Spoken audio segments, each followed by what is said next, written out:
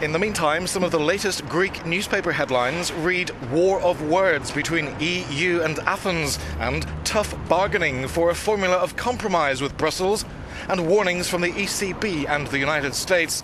Some people in Athens are worried. I'm afraid of how our partners will behave, he says. I'm really afraid of this. They don't show that they're on the side of the Greeks. Of course, we too have been behaving recklessly, but after all, we are not really asking for anything that bad.